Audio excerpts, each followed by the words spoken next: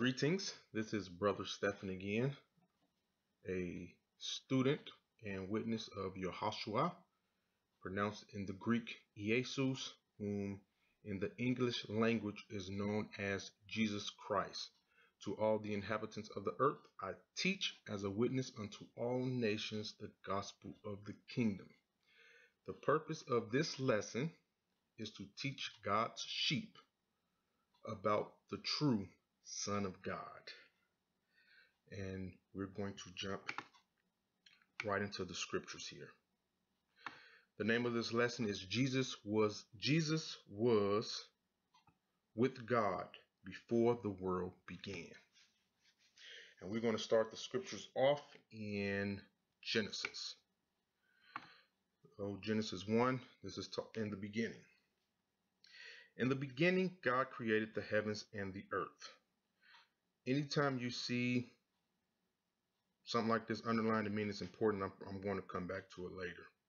But in the beginning, God created the heavens and the earth was without form. It was empty and void, means it was useless, and darkness was upon the face of the deep.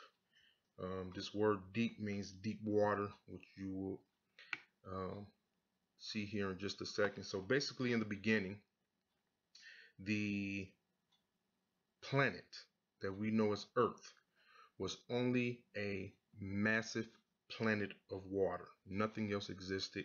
It was only water. And the Spirit of God moved upon the surface of the waters. Basically, the face of the waters is the surface of the ocean. Just to touch on and the Spirit of God, so people know what this means.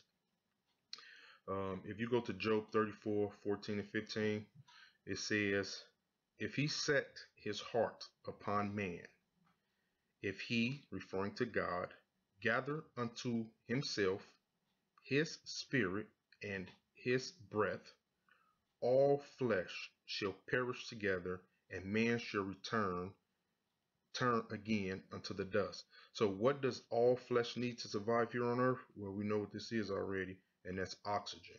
So even here in the book of Genesis, when it said, and the Spirit of God moved upon the surface of the oceans, this is talking about oxygen.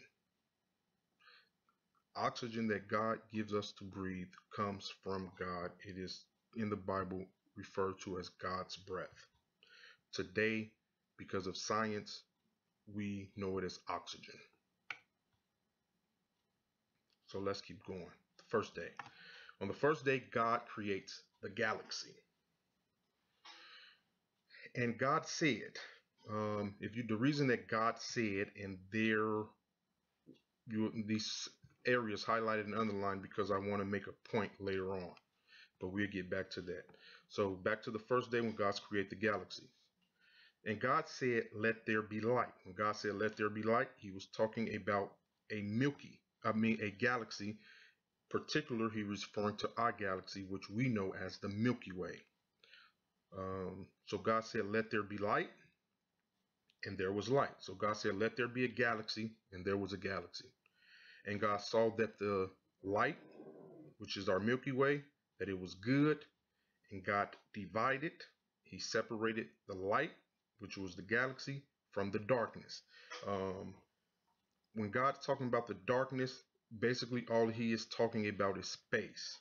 And space is a void that exists between celestial bodies. So when God says, when God separated the galaxy from the voided space. And galaxy have light because of the celestial bodies, and empty space is darkness. And God called the light day. That's where the galaxy is. And the darkness, the space that did not have celestial bodies without light, he called night. And the evening and the morning were the first day. So I don't know if this is necessarily supposed to be an image of our Milky Way, but just so you can visualize what God created, that is a picture of a Milky Way. a galaxy. So the second day, God's create the earth's core and atmosphere. And God said, let there be a firmament. I intentionally didn't put the definition of firmament here because I wanted to explain it to you. So when God said, let there be a firmament, he said in the midst means middle of the waters, the ocean. So God put something in the middle of the ocean. And we already know what's in the middle of the ocean. What it is, the earth's core, which creates the atmosphere.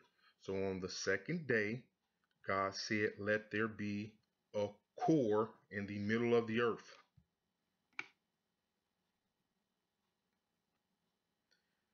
And let it separate the waters from the waters.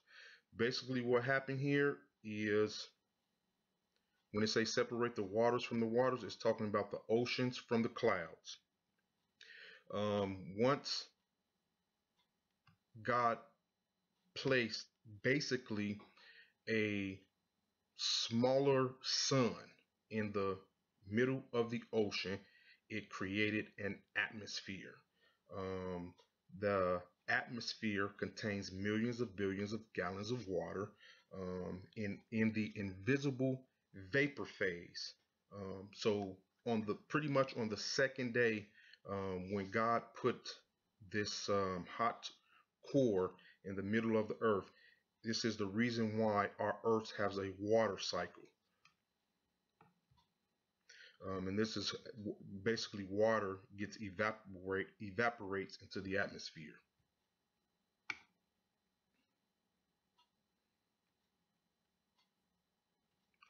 And God made the firmament, the inner core, and separated the waters, basically the oceans, which were under the firmament, atmosphere, from the waters, which is the clouds, which are above the firmament. And it was so. And God called the firmament heaven. In other words, God called the atmosphere. Um, the Bible used the term heaven, but today we simply use the word sky. So when God put this heart core in the middle of this large ocean, you can imagine, just like if you have anything that's really hot and you run it under cold water, what happened? You get a lot of steam. This steam is basically letting us know where the clouds came from. And so where we at in the evening and the morning were the second day. The third day, God creates dry ground, rivers, and vegetation. And God said, let the oceans under the sky be gathered together unto one place, and let the dry land appear. And it was so. Basically, the dry land is comes from the firmament also. When God put that hot molten ball in the middle of the ocean, um, the just like today how if volcanoes erupt underwater, the water cools the volcano acid, and it eventually becomes hard, creating a solid surface. This is the same principle of how the dry land appeared. God placed a hot core in the middle of the earth. As the water cooled it, land appeared. And God called the dry land earth, and the gathering together of the waters, um, which is the ocean, called he seas. And God saw that it was good. And God said, let the earth bring forth grass and herbs and yielding seeds, and fruit, and the fruit tree yielding fruit after its kind, whose seed is in itself upon the earth. And it was so. So basically what happened here, that's when the vegetation. So you have a planet of water. God puts a hot core in the middle of the water. Um, Clouds are created. Evaporation system, water cycle is created, which creates land. After the land appear, God plants vegetation. Um, on the land. And the earth brought forth grass and herb yielding seeds after his kind, and the tree yielding fruit, whose seed was in itself after his kind. And God saw that it was good, and the evening and the morning were the third day. Now on the fourth day is when God creates the sun, the moon, and constellations. So let's go ahead and read this really quick. And God said, "Let there be lights." He was referring to the sun, the moon, and the constellations here in the firmament. So God said, let there be a sun and moon and constellations in the atmosphere of the sky, to divide the day from the night, and let them be for signs and for seasons and for days and years, and let them be for lights in the firmament atmosphere of the sky, to give light upon the earth. And it was so. And God made two great lights. This is when God created, is talking about the sun and the moon. The greater light, the sun, which is a lake of fire. The reason I noted this in here, the lake of fire to rule the day, is because a lot of people do not believe in hell, burning forever, the lake of fire, which is kind of ridiculous, seeing that we have a lake of fire, which we call the sun, that has been in the sky since the beginning of time. And the sun is most definitely a lake of fire. There's a few scriptures I just want to read out to kind of help those that doubt that the lake of fire is real, know that the lake of fire is real. If you go to Matthew 8:11 and 12, it says, "And I say unto you, that many shall come from the east and the west, and shall sit down with Abraham and Isaac and Jacob in the kingdom of heaven. But the children of the kingdom," this is the wicked people that rule the earth, "shall be cast out into outer darkness." So what is outer darkness? Shall be cast out into outer space. So they're going to be removed from the earth and cast into outer space. And it say there shall be weeping and gnashing of teeth. Now, if you go to Revelations 21:8, I have other scriptures I can use to confirm this, but this lesson is not about the lake of fire. I'll cover that in another topic. But if you go to Revelations 21:8, it say, "And the devil that deceived them was cast into the lake of fire, the sun, and brimstone." This brimstone is a non-scientific term for sulfur.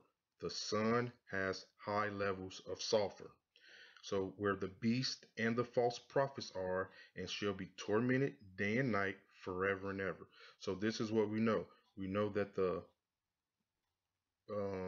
hell, the lake of fire, burns forever and ever, and that it is not on this earth, not in the middle of this earth. The Bible says they shall be cast into outer darkness. And another thing that we know about hell, the Bible says most people that ever existed are going to hell. So we know hell have to be an extremely large place, a lot bigger than the earth. We have about 8 billion people living on earth today, so we can only imagine how many people ever existed. So the sun really fits every description in the Bible about the lake of fire and burning forever and brimstone. All right, so we're going to go back to, he made the greater light, the sun, to rule the day, and the lesser light, which is the moon, to rule the night. He made the stars also. So we already read when God created the galaxies, the galaxy, the Milky Way. But when he, on this day, when he created the sun and the moon, when it say, and he created the stars also, this is when God creates the constellations. And I just have another photo here for your convenience, if you can see that.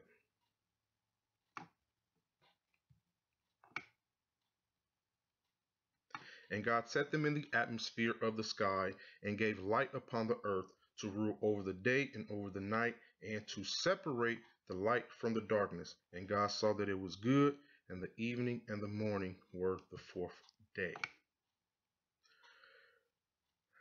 So now we're here on the fifth day.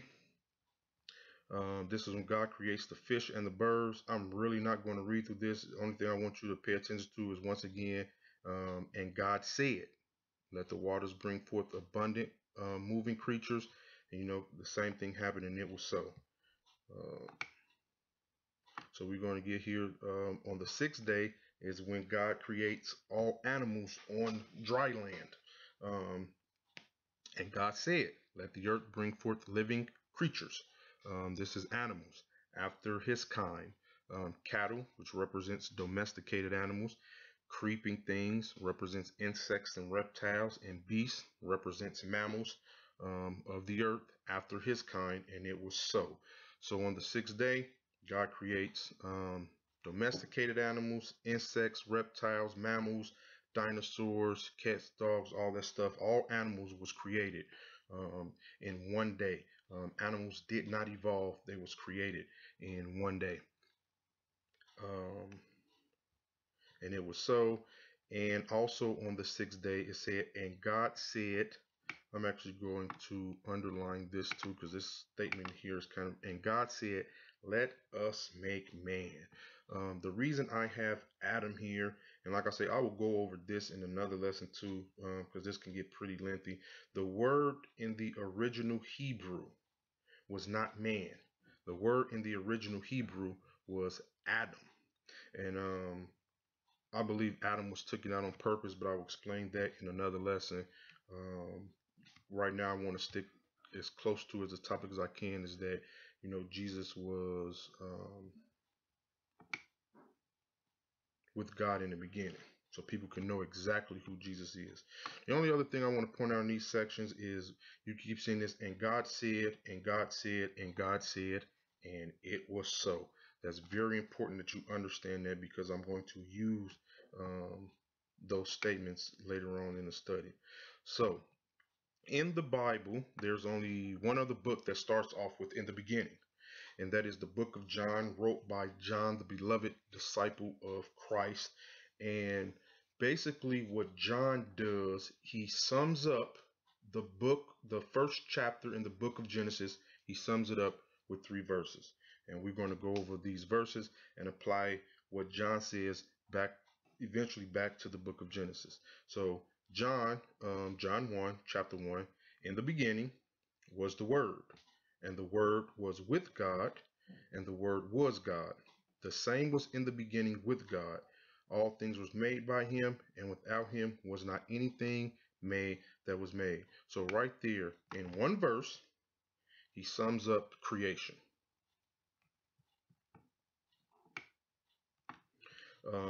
So if you go back to Genesis 1, in the beginning, it says, and in the beginning, God created the heavens and the earth.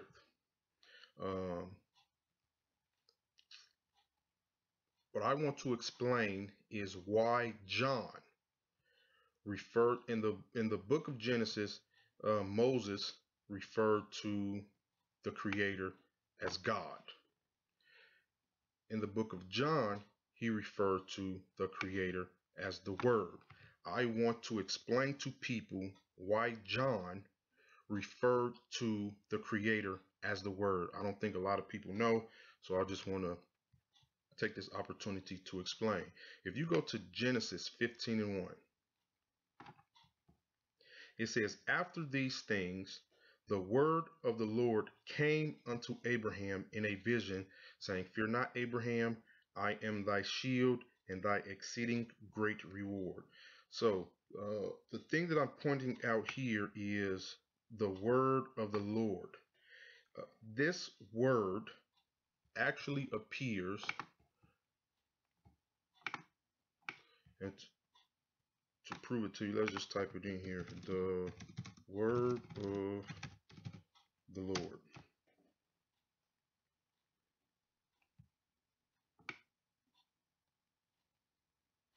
So when you type in the word of the Lord, every time the word of the Lord appeared in the King James Version Bible, this blue letter Bible, like you say, you can pull it up and it lets you know all the verses where the word of the Lord appears in the Bible. And if you go right here, as you can see, it occurs 300 in 28 verses in the King James Version, including 255 exact phrases.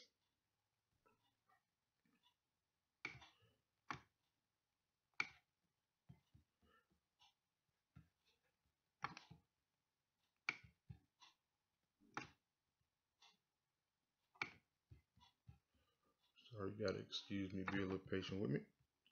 Bring my screen back up. So, the reason that John referred to the Creator as the Word is because John was basically saying the Word of the Lord, because that is what in Old Testament scriptures, that is a lot of times what the Creator was referred as to. The word of the Lord came. The word of the Lord came. And if you notice here, I have "I" underlined. That's because it's important. Remember that word when he told Abraham, "I am thy shield and thy exceeding great reward." So, if you go back to John 1 in the beginning, it says, "In the beginning was the Word." And what was John saying? In the beginning was the word of the Lord. So if you go back to Genesis 1 in the beginning, basically what I want to do here is copy, and it says Moses used the term God, but you can switch these out in any way you want to and you get the exact same meaning. So if you wanted to put in the place of the word God in the book of John, you will have "In the beginning was God." But what I'm doing right here, I'm taking out John's version, his words, the word, and I'm going to replace it in Genesis. And so what we have here is, "In the beginning, the word of the Lord created the heavens and the earth." And when we say the word of the Lord created the heavens and the earth, that is why I told you, remember all those terms, "and God said," and it was. The word of the Lord created the heavens and the earth. Now, to even confirm this with scripture, if you go to Psalms 33 and 6, it actually says the same thing. "By the word of the Lord were the heavens made, and all the hosts of them by the breath of his mouth." So John was actually kind of combining Genesis 1 with, Psalms 33 and 6 and other Old Testament scriptures that uses the phrase "the word of the Lord." Now, another thing I want to do to explain John 1, I'm not trying to confuse you, but it's so you can understand who Christ is, God the Son, and who God is, God the Father. Just like I just took out the word of the Lord and replaced it with God, we're going to take God from out of the book of Genesis, and we're going to replace it with the word in John's testimony. And as you can see, I've already done that here, and we're just going to read through it. "In the beginning was God, and God was with God, and God was God." When you replace the word with God, this verse can appear to be very tricky, because what it does, it doesn't make mention of one God in the beginning. It talks about two gods in the beginning. And if you go back to Genesis 1 and 26, "And God said, let us make man," which this is supposed to be Adam, "in our image." The thing is, when I say right here, "let us," who is God talking to in the beginning? Well, because of John 1, we know who God is talking to. God is talking to God.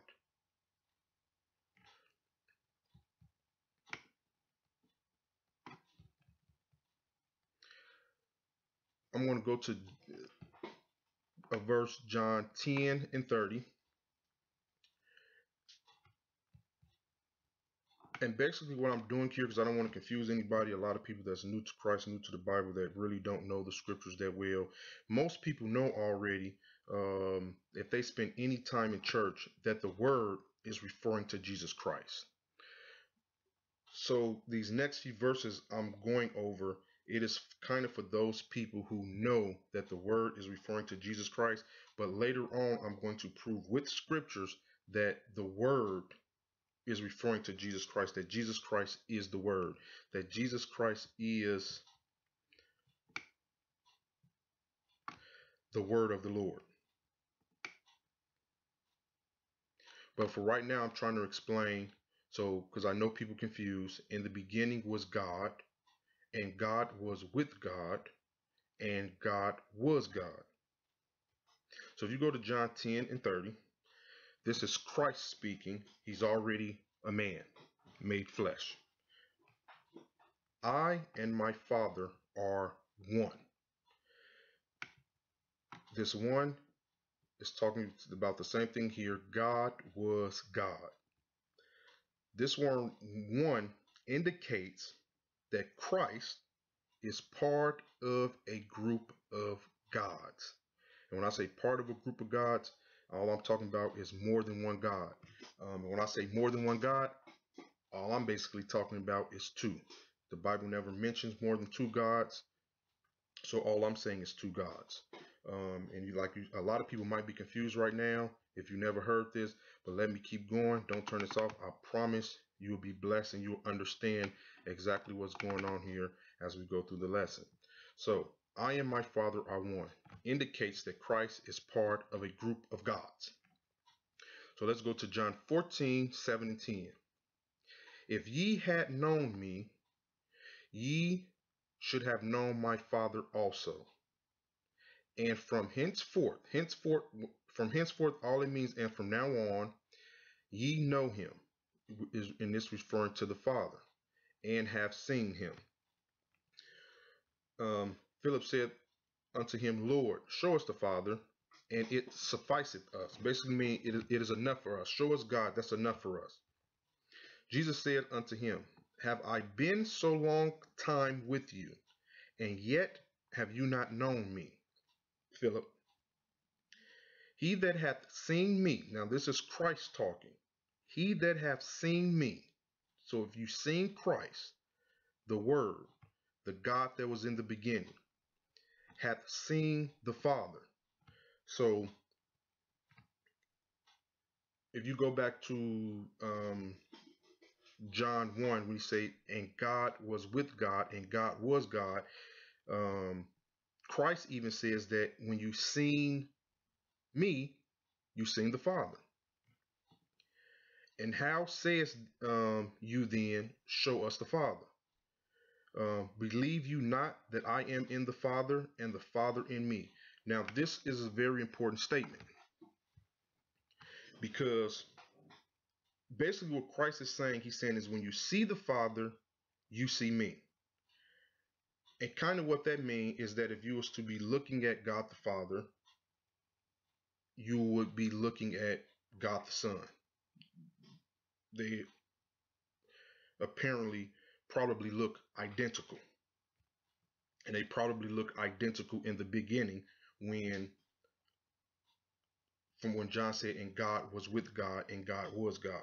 But this statement is very important. Believe thou not that I am in the Father, and the Father is in me. So like I said, if you go back to John 1 in the beginning, it says God was with God, and God was God. And then when you take this statement, believest thou not that I am in the Father, and the Father is in me. What I'm about to do real quick is explain this to everybody so people know exactly what's going on here. How can you be one but different? And how can God be in Christ and Christ being God? As soon as I show you this next image, all these few verses is going to make perfect sense. So let me just get to this image right here. Basically what this verse is saying here, believe thou not that I am in the Father and the Father is in me. This is basically saying that Christ and God is linked together. And they've been linked together since the beginning. They have always been linked together, and they will always be linked together. So let's go over this. You got Christ, we're going to say the Son and the Father. As you can see, although there are two separate individuals, they God is in Christ and Christ is in God, making the two one. So these is what those verses mean when he say, in the beginning was the Word, and the Word was with God, and the Word was God. And when Christ said, God is in me, and I am in Father, they're linked together. This is what it means right here. So just to go over some more scriptures to confirm that, we're going to go to John 16:15. It says, all things that the Father hath are mine. So because they one and the same, they link together like a chain. Christ saying, everything that the Father hath is mine. And then if you go down to John 17:10, he kind of says the same thing again. He says, and all mine, but just so you know, this is talking about people. And all mine are thine, and thine are mine. So all the people that I have are yours, and all the people that you have are mine. So we go down to John 17:21. That they all may be one. Now, here's the word one again, and this one means the same thing. This word one indicates that we are part of a group of gods. But now we already know the group of gods that we are a part of, that is God the Son and God the Father. Let's go to John 14 in verses 5 through 6. Thomas said unto him, Lord, we know not whither you go, and how can we know the way? Jesus said unto him, I am the way, the truth, and the life. No man cometh unto the Father but by me. So what Christ is saying here is that if we want to be one with God, linked to God, the only way for us as human beings to be linked to God is to link ourselves to Christ. Christ is linked to God. If we want to be linked to God, the only way we can do that is linking ourselves to Christ. And by linking ourselves to Christ, we become part of a group of gods. So let's go to 1 Corinthians 11:3.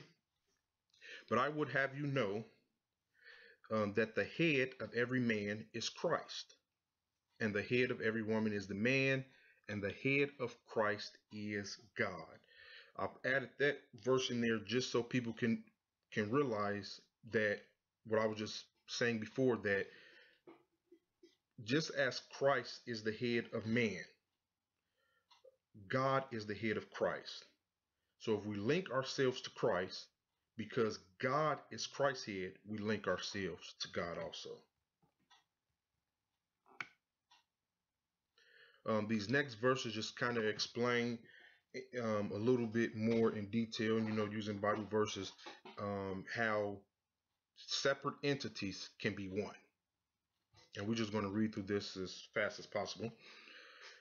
For as the body is one, and hath many members, and all the members of that one body, being many, are one body. So we go many, one body, because we all become linked together. So also is Christ.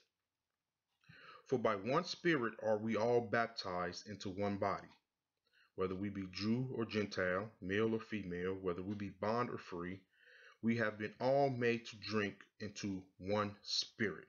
And this is why Christ even says they're one and the same, because God and Christ are one. They think identical.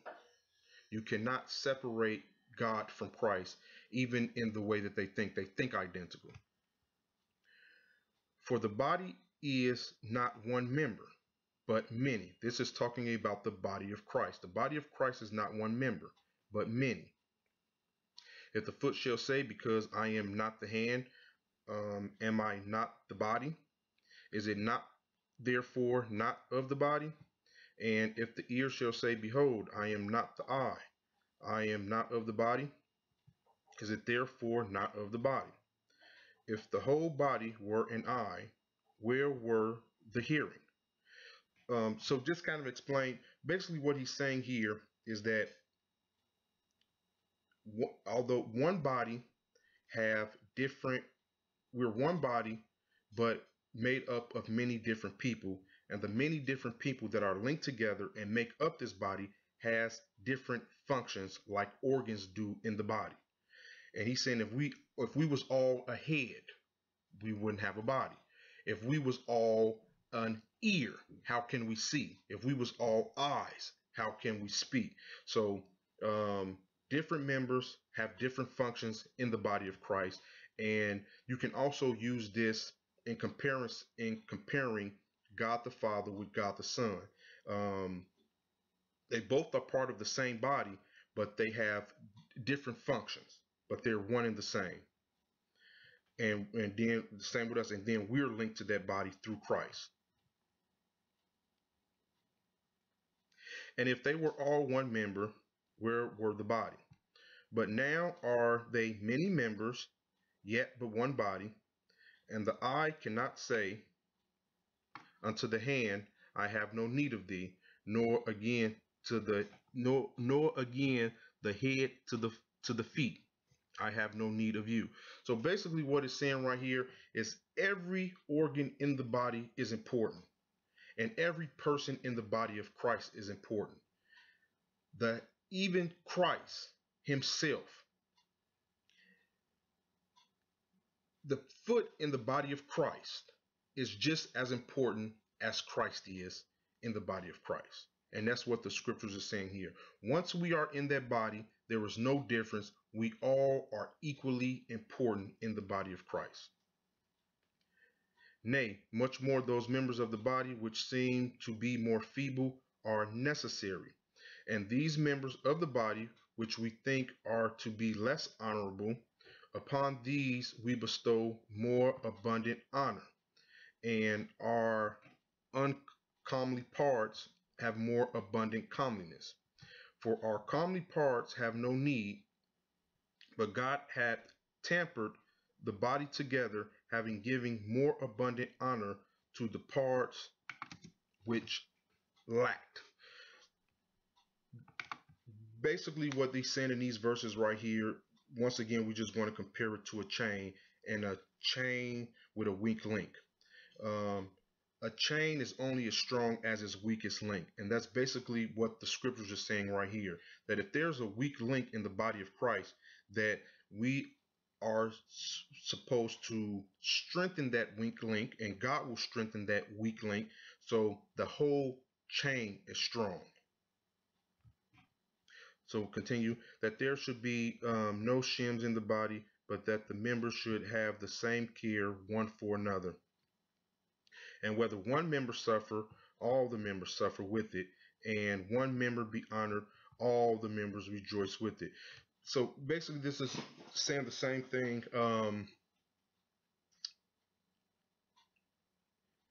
If one person in the body of Christ is suffering, the whole body of Christ is suffering.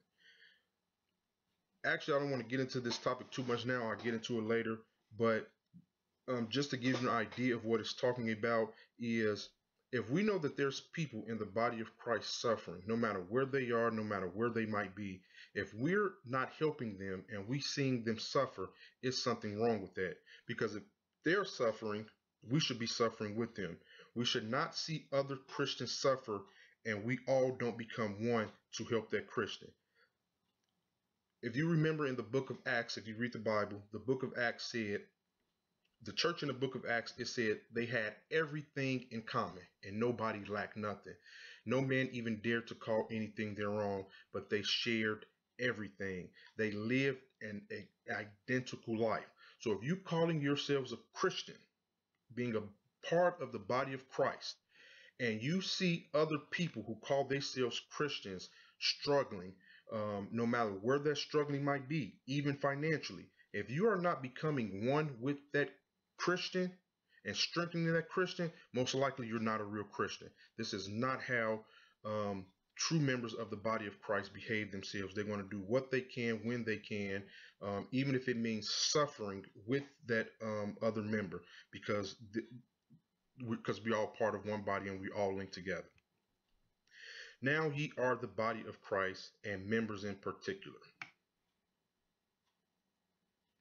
So now this next, I'll just start off reading 1 John 4. Love comes from God. Dear friend, let us love one another, for love comes from God. Everyone who loves has been born of God and knows God. Whosoever doeth not love does not know God, because God is love. This is how God showed his love among us. He sent his only He sent his one and only Son into the world that we might live through him. This is love, not that we loved God, but that he loved us and sent his Son as an atoning sacrifice for our sins. Dear friends, since God so loved us, we also ought to love one another. No one has ever seen God, but if we love one another, now this is very important. God lives in us. How Christ said earlier, I am in God and God is in me. This is how we link ourselves to Christ and God. This is the only way to link ourselves to Christ and God, and we only can do that through love. If you don't love everybody that you come in contact with, this is not the love of God. You are not linked to the body of Christ. The thing that links us to the body of Christ, to God the Father, is love. That is the special link between God and Christ. That's why they are one and the same. That's why you can't separate them, because everything that they do is based on love.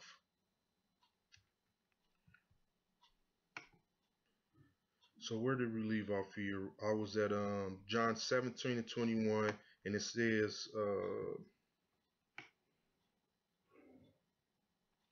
that they all may be one. So going back down here, as you, Father, are in me, and I in thee. Jesus is saying the same thing here. Their God and Christ are linked together. That they also may be one in us, linked to God by Christ, forming one body. And how do we do that? Jesus said, I am the way, the truth, and the life. And what does Jesus teach us through his word? Jesus teach us how to love.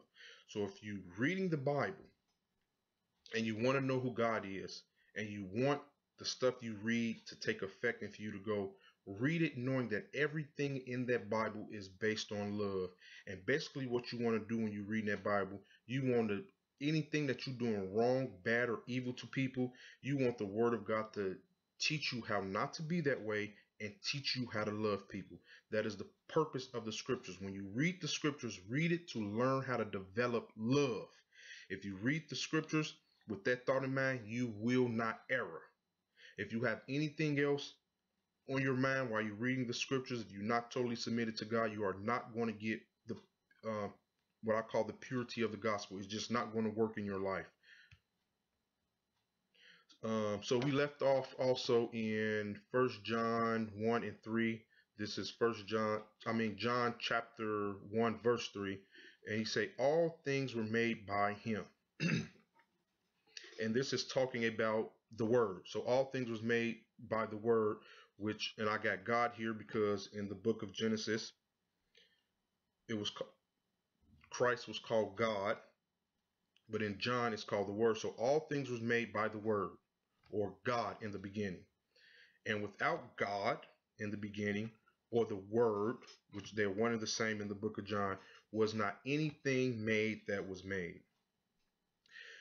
This verse 14 comes from John chapter 1, but I skipped verses 4 through 13 because I want to get, like I said, I want to get straight to the point. Some of these first lessons that I post seem rather long. They do get shorter, but I want people to get the gospel and understand it and get it all in at one shot. So if you go down to John chapter 1, verse 14, it says, "And the word," which this is basically me explaining the word, um, the God that was created, the God that created the heavens and the earth, and all the hosts of them by the breath of his mouth, was made flesh. When it say the word, that the God that was in the beginning that created everything, he was made, he was turned into a living body, a person. And when it say dwelt, this word dwelt means lived among us. He lived on the earth. So God came out of heaven, out of his godly body, and he became flesh. And these scriptures I have here just kind of confirm this verse here, and we'll just read through them. Philippians 2, 6 to 8. Who being in the form of God, thought it not robbery to be equal with God, but made himself of no reputation, and took upon him the form of a servant.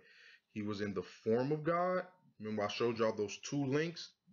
Every link on the chain is identical. God and Christ are identical.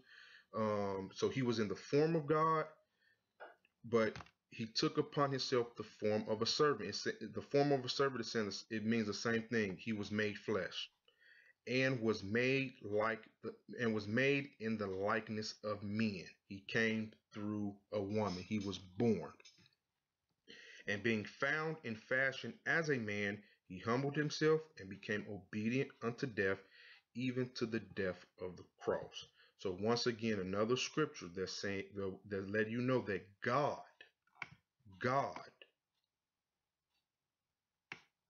was made like of men. 1 Timothy 3 and 16. And without controversy, great is the mystery of godliness. God was manifested in the flesh. God was manifested in the flesh. God was made flesh. Justified in the spirit, seen of the angels, preached unto the Gentiles, believed on in the world, received up into glory.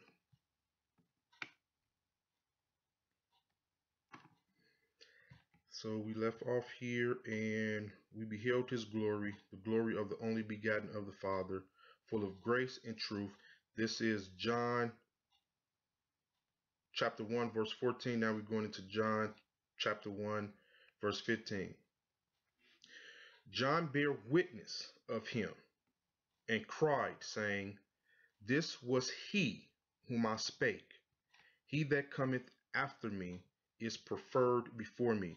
All John is saying is that Christ was better than he was.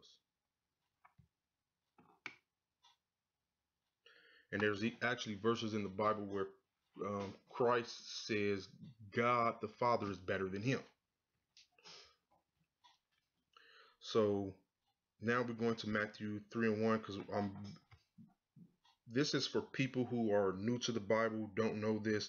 I want to prove to them with the scriptures that the word that was made flesh and dwelt among us, that word was Jesus. So that's what this next couple scriptures is going to focus on. Matthew 3 and 11. I indeed baptize you with water unto repentance. But he that cometh after me is mightier than I, whose shoes I am not worthy to bear. This word bear means carry. And basically what he's saying here is letting you know, when he's back here when I just said after me is preferred before me. Right here, John saying, he's saying I'm not even worthy to carry his shoes. Whose fan is in his hand, and he will thoroughly purge his floor and gather his wheat into the garner, but he will burn up the shaft with unquenchable fire. Basically what this saying here is, and I think I talked about this in my introduction, a fan is actually like a pitchfork. It is used to separate the grain from the shaft. And basically God's saying he's going to, Christ is eventually going to come back, gather his saints, separate them from the evil people, and the evil people will be burned up with unquenchable fire. And this is referring to the lake of fire. Then cometh Jesus from Galilee to Jordan unto John to be baptized. So now we got the name Jesus. So then cometh Jesus from Galilee to Jordan unto John, John the Baptist, to be baptized of him. But John forbid him, saying, I have need to be baptized of thee. Basically, what John was just saying here, John knew that Christ was going to baptize people with the Holy Ghost. So John was saying, I need to be baptized by you, and you don't need to be baptized me. But and John say, and comest thou to me? And Jesus answering said unto him, suffer it to be so now, for thus it becometh us to fulfill all righteousness. Basically, what Jesus was saying here is that I need to be baptized by you because it is written. We have to fulfill the prophecies in the Old Testament. Then he suffered him, which means John the Baptist baptized Christ. And Jesus, when he was baptized, went up straightway out of the water, and lo, the heavens were opened unto him, and he saw the Spirit of God descending on him like a dove, lighting upon him. And lo, a voice from heaven saying, this is my beloved Son, in whom I am well pleased. So the Word that was made flesh is Jesus. They was in the beginning together. Jesus became flesh, and when he was baptized by John the Baptist, there was confirmation that the God that will be made a man, that Jesus was this man that was in the beginning with God. So basically what I want to go back to do here really quick is so people can understand. Even I want the simplest mass to understand. Basically, since we know that the word is referring to Christ now, basically all I'm doing here is taking out the word and substituting it for Christ's name. So let's read. In the beginning was Jesus, and Jesus was with God, and Jesus was God. The same, talking about Jesus, was in the beginning with God. All things were made by him. Who was him? Jesus. Jesus made all things, and without him, without Jesus, was not anything made that was made. We're going to go back and do the same thing in Genesis 1 in the beginning, and we're going to substitute, since we know that in the beginning this God is the word that is mentioned in the book of John, and since we know in the book of John the word is referring to Christ, we're just going to replace it with Jesus so you can understand. In the beginning, Jesus created the heavens and the earth. So we left off up here also when he say John the Baptist said, after me is preferred before me. So now we're going to go back down and finish that verse. And it says, for he was before me, which means he existed before me. Now, if you're reading the Bible, like we already proved, I'm sure with enough scriptures that Jesus was in the beginning and created the heavens and the earth.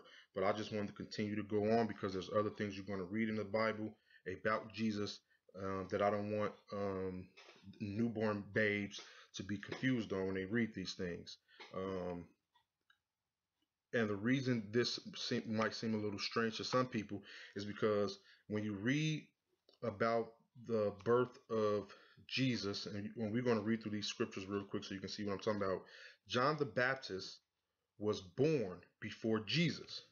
But John the Baptist is saying here, he was before me, which means he existed before me. But John the Baptist was born before Jesus. So we finna just go over that really quick. And this starts off in, we're going to start in Luke chapter 1, verse 26. This is talking about the birth of Jesus being foretold. And in the 6th month, the angel Gabriel was sent from God into a city of Galilee named Nazareth to a virgin espoused to a man whose name was Joseph of the house of David. And the virgin's name was Mary. And the angel came unto her and said, Hail, thou art highly favored. The Lord is with thee. Blessed art you among women. And when she saw him, she was troubled at this saying, and cast in her mind what manner of salutation this should be. And the angel said unto her, Fear not, Mary, for you have found favor with God. And behold, you shall conceive in thy womb, to now be pregnant, and bring forth a son, and shall call his name Jesus. Now, Jesus' name, this is King James Version, Jesus. This is not how Jesus' name was pronounced in Greek. It is not how Jesus' name was pronounced in Hebrew. Um, Jesus' name in Greek was pronounced Jesus, and Jesus' name in Hebrew was Yehoshua. And I might be saying that just a little wrong because I don't speak those languages. I don't have the accent. But if you want to know how to pronounce Jesus' name in Greek or Jesus' name in Hebrew, I will show you how to do that really quick. Basically, if you go to the Blue Letter Bible, you're going to put in Jesus' name.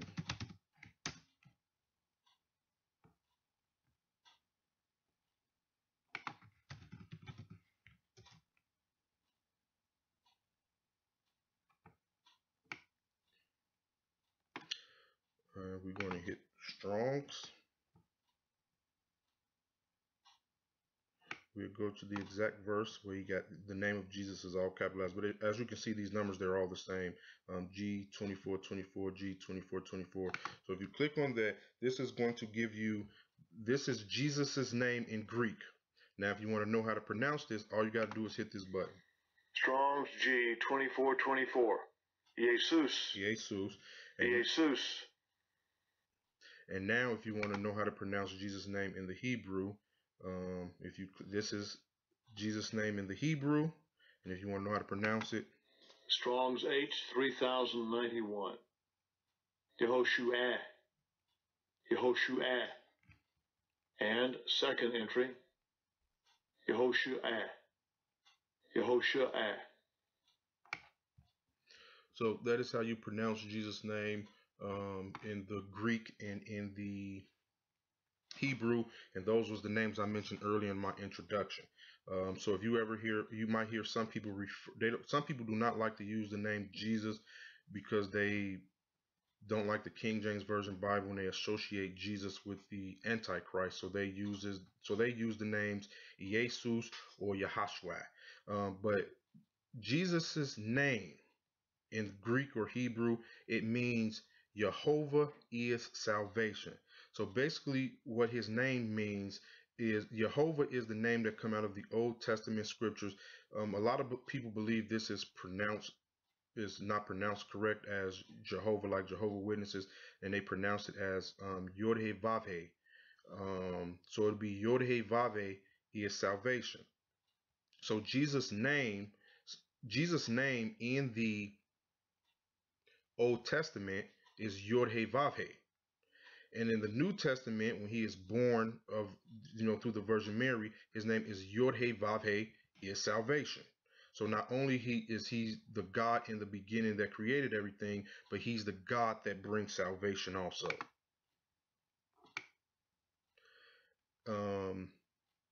If you go to Matthew 1:23, it say, Behold, a virgin shall be with child, and shall bring forth a son, and they shall call his name Emmanuel, which being interpreted is God with us. So that's just another scripture to confirm once again that God, they're saying they're going to call Christ Emmanuel because it means God with us. The God that created the heavens and the earth is the God that was put into Mary's womb. And this is the same God that died on the cross for our sins. So we're going to go back to Luke 1:32. He shall be great, and he shall be called the Son of the Most High, and the Lord God shall give unto him the throne of his father David, and he shall reign forever in the house of Jacob forever, and of his kingdom there shall be no end. Then said Mary unto the angel, How shall this be, saying, I know not a man? And the angel answered and said unto her, The Holy Ghost shall come upon thee, and the power of the highest shall overshadow thee. Therefore also that holy thing which shall be born of thee shall be called the Son of God. And behold, thy cousin Elizabeth, this is John the Baptist's mother, Elizabeth, she also conceived a son in her old age, and this is the 6th month with her. So basically, even before Mary, Christ's mother, was pregnant,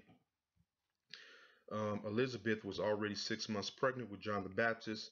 So if you go back to John the Baptist's statement, when John the Baptist says, "For he was before me," it was clear that John the Baptist was born before Christ.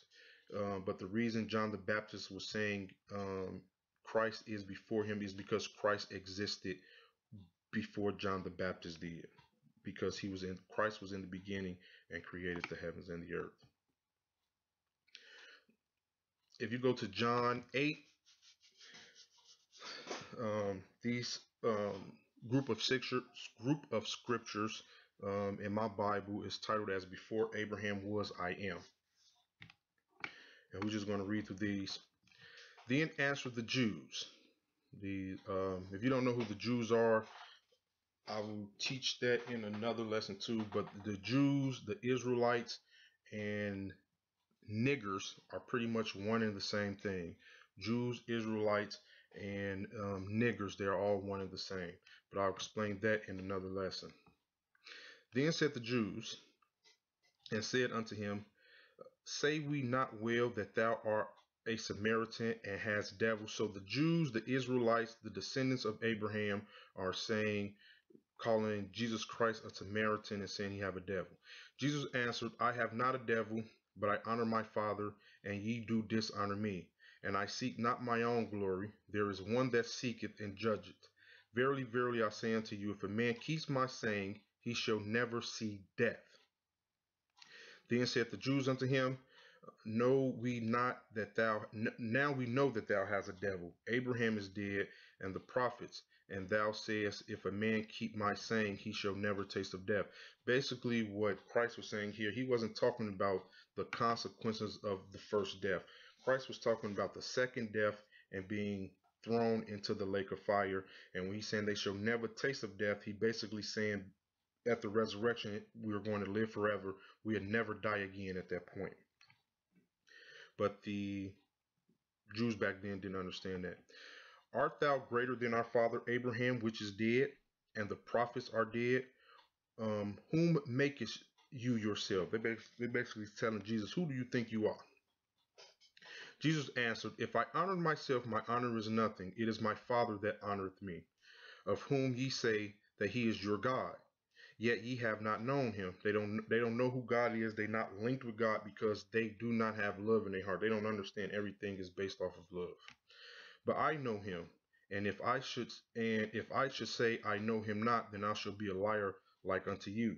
But I know him and keep his sayings. Your father Abraham rejoiced to see my day, and he saw it and was glad. This scripture, like I said, I don't want to get too far into it because I want to stick to the subject that who Jesus is, but I will use a few scriptures just to explain it so you are not confused. When did Abraham rejoice? It say, and your father Abraham rejoiced to see my day, and he saw it and was glad. So the obvious question is, when did Abraham see Jesus' day? And I'll just try to explain this briefly. If you go to Genesis 15, when it says, and God confirms his promises to Abraham, we'll just read through this really quick. I might skip some of the verses. If I do, forgive me. It say, and he said, Lord God, whereby shall I know that I shall inherit it? Basically what Abraham is talking about here, he asking God, how should I know that I'm going to inherit the promised land? And he said unto him, Take me an heifer of 3 years old, and a she-goat of 3 years old, and a ram of 3 years old, and a turtle dove, and a young pigeon. And he took unto him all these, and divided them in the midst, and laid each piece against one another. But the birds divided he not. And when the fowls came down upon the carcasses, Abram drove them away. And when the sun was going down, a deep sleep fell upon Abraham, and lo, an horror of great darkness fell upon him. So basically, when Abraham fell asleep, Abraham had a nightmare. Um, and we'll just read. And he said unto Abraham, know for a surety that thy seed shall be a stranger in a land that is not theirs, and shall serve them, and they shall afflict them 400 years. Um, in this dream, and like I say, I will get into this also in another lesson because I don't want this lesson is already going over an hour. But basically, the dream that Abraham had, Abraham seen the Jews mistreating Christ and handing Christ over to the Romans and Christ being crucified. That was the nightmare that he had. And basically, what when God said, "And know for a surety that thy seed shall be in a stranger in the land not of their own, not theirs, and shall serve them, and they shall afflict them 400 years." This is the punishment that the Jews have to suffer for crucifying Christ. And also that nation whom they shall serve will I judge, and afterward shall they come out with great substance. And thou shalt go to thy fathers in peace, and thou shalt be buried in a good old age. So basically, what God is saying, he asks God, how shall I know? Shall I inherit? God pretty much let him know that he's going to die. Um, but I want to share these other scriptures with you really quick, so you just know these. If you go to Hebrews 11, verses 8 through 10, it say, by faith, Abraham, when he was called to go into a place which he should after receive for an inheritance, obeyed, and he went out, not knowing whither he went. By faith, he sojourned into the land of promise as a strange, as in a strange country, dwelling in tabernacles. In other words, Abraham lived in tents with Isaac and Jacob, the heirs of him, the heirs of the same promise. Now this is very important. For he looked for a city which had foundations, whose builder and maker is God. Most people think Abraham was clueless to the New Testament and to some of the things that we just know today. But Abraham was not clueless. Abraham knew exactly what was going on. Abraham knew about Christ had to be crucified.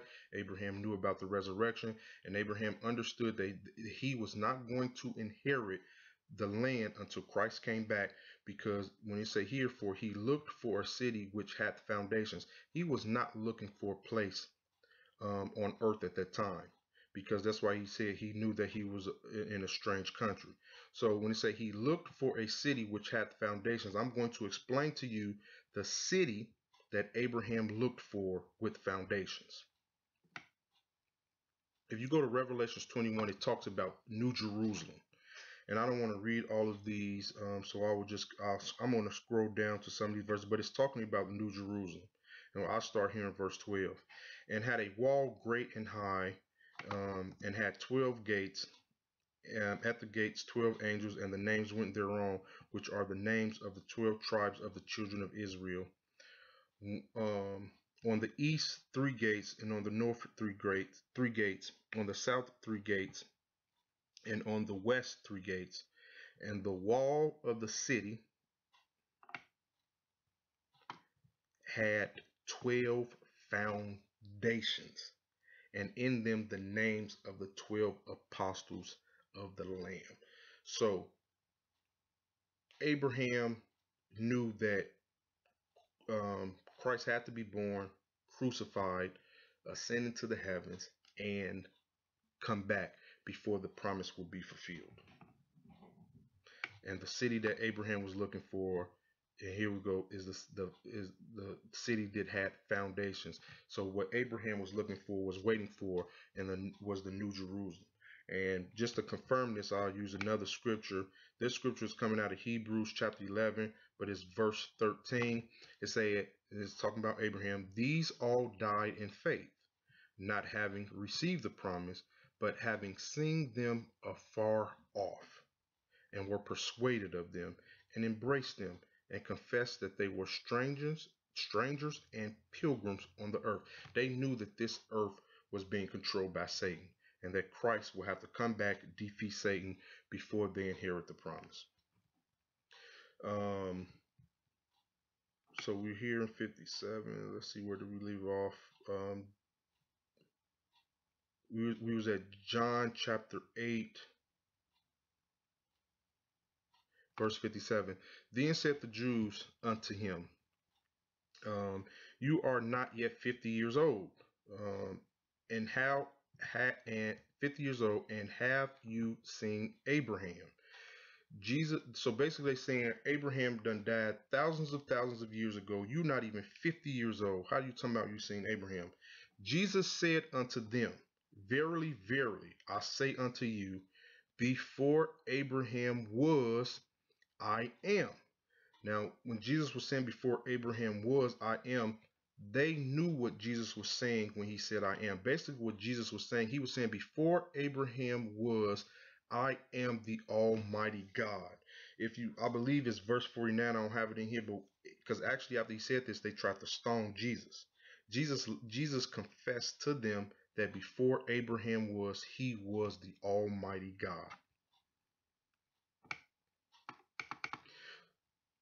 Basically, I want to use a few scriptures to confirm when Jesus said, I am, explaining it. If you go to Genesis 17:1, and when Abraham was 90 years old and 9, the Lord appeared unto Abraham and said unto him, here we go, I am the Almighty God. Walk before me and be thou perfect.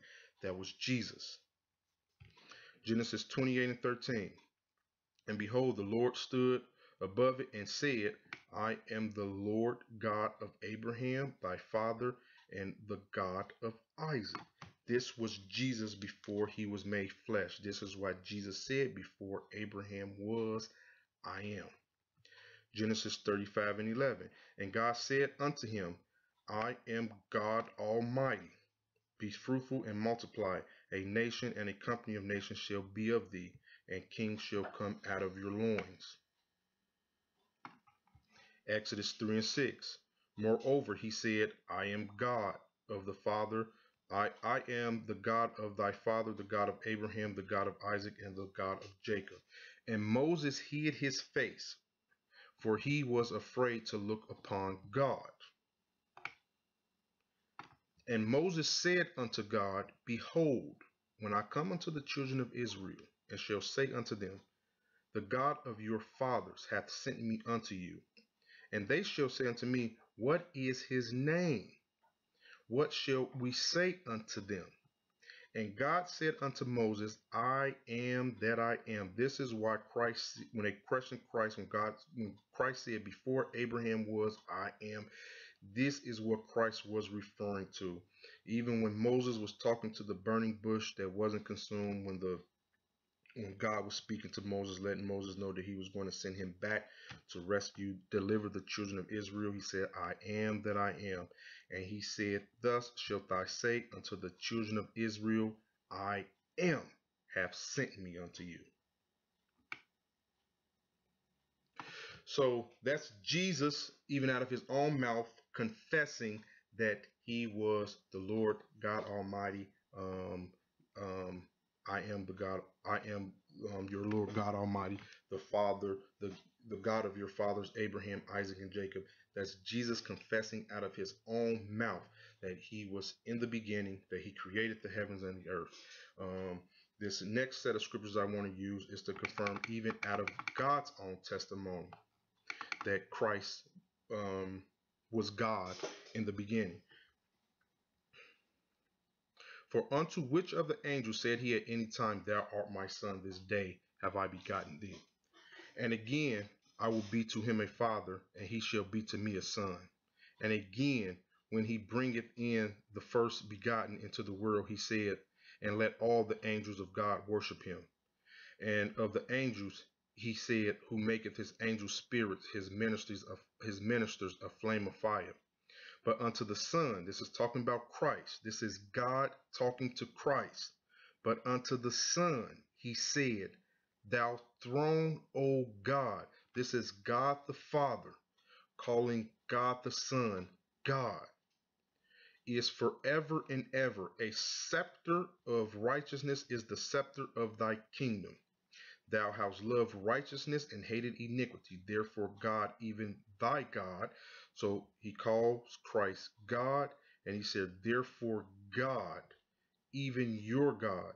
So Christ is a God, and God is a God over Christ, hath anointed thee with oil of gladness above thy fellows. And and thou, Lord, this is still God the Father talking. He said, and he once again he's calling Christ Lord. And look what he says about Christ. In the beginning has laid the foundations of the earth, and the heavens are the work of your hands.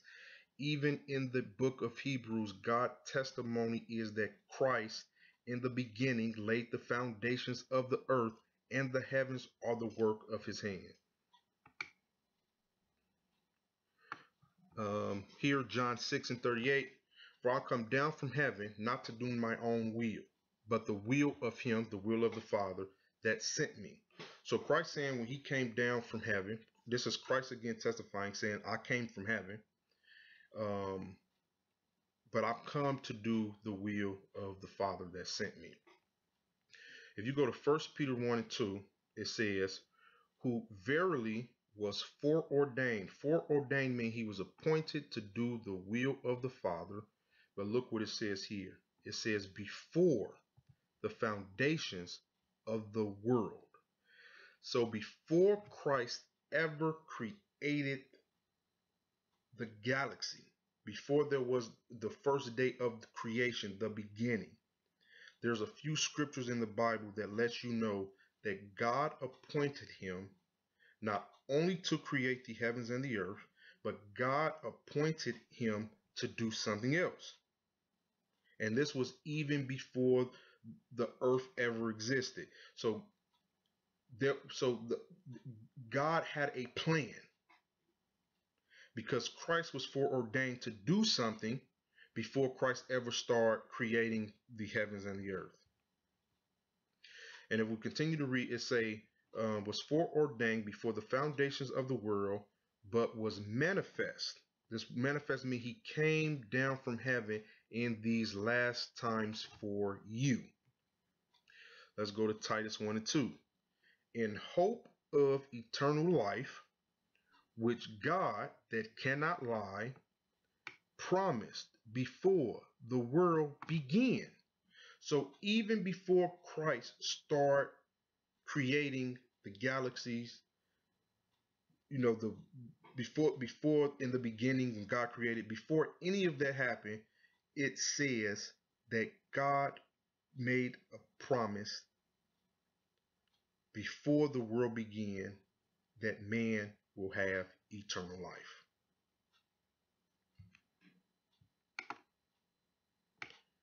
There's another verse that I found just reading through the Bible that I thought was very interesting, and I'll explain to you why I thought this was very interesting. It says, declaring the end from the beginning. When I first read this verse, I was kind of puzzled. But I study a lot, and I believe I found what this means when it says declaring the end from the beginning. When I read this, I kept going back to the beginning. In the beginning, God created the heavens and the earth. In the beginning was the Word, and the Word was with God, and the Word was God. Not too long ago, I started trying to learn how to read Hebrew and Greek, mainly Hebrew. So if you go, and I will pull this screen back up really quick, and let's type in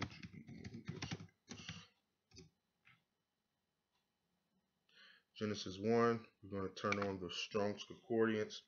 And you see this word here, in the beginning. And we're going to click to see what that word is. So in the beginning, it doesn't really, in the Hebrew, it doesn't really say in the beginning. It says Rasheth. Rasheth.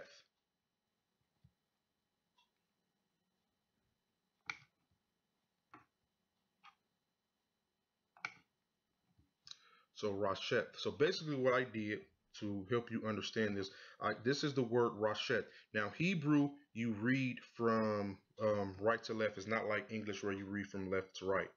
Um, and just like our alphabet, each letter has a name, like A is A.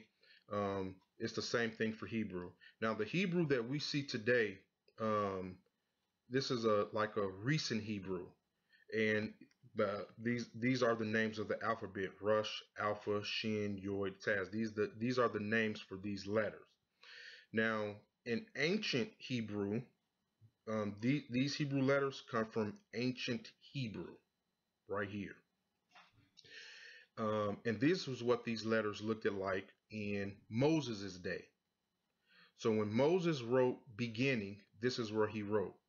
He put a face, like a head of a cow. This is what he wrote. Now, there's all type of, you can find Hebrew charts everywhere to let you know what these letters means. But basically, this represented a head. The alpha represented a leader of some sort. The E kind of represent eat, as you can see, like kind of look like an E here, or destroy, kind of like to devour, eat, chew something up. This represented arm and like a hand, and this is a cross. Taz was written as a cross. The reason I'm showing you this because I just think this is very interesting. Oh, and also, if you ever wondered why in the book of Genesis they created a golden calf, is because this is the calf Alpha, and you know Alpha and Omega represents the first and the last. Alpha and Omega are the Greek letters, the first and the last letter in the Greek alphabet. So that's why they made a golden calf, because it kind of represented Alpha. But when you look at this, head, leader, destroy, arm, cross. Even just saying it like that, head, leader, destroy, hand, cross. It actually, I believe, is talking about the promises that God made. Let's go back to that verse so you can read it again. It says, declaring the end from the beginning. Now, this is the beginning. Declaring the end. Alpha represents God. This represents Christ. Son of God, destroyed, hands, cross.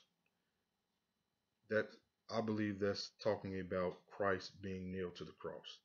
And I believe that's why the verse here declaring the end from the beginning.